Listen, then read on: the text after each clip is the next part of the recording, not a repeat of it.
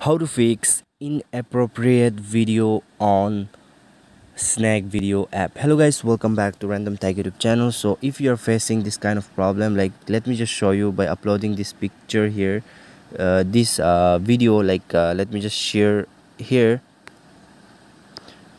and then you can see here it is been uploading. So there will be showing like inappropriate video. So to fix this problem, what you need to do here, I'm gonna show you. Wait, let me just go back to my this, and then here you can see no more post.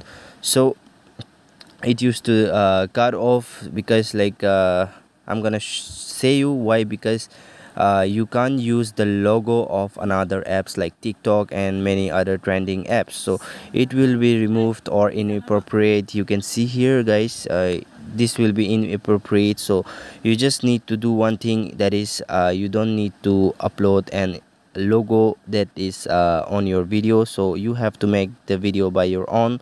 You don't need to upload the logo video. So if you want to remove the logo, you have to just go to Play Store, and then here you have to search for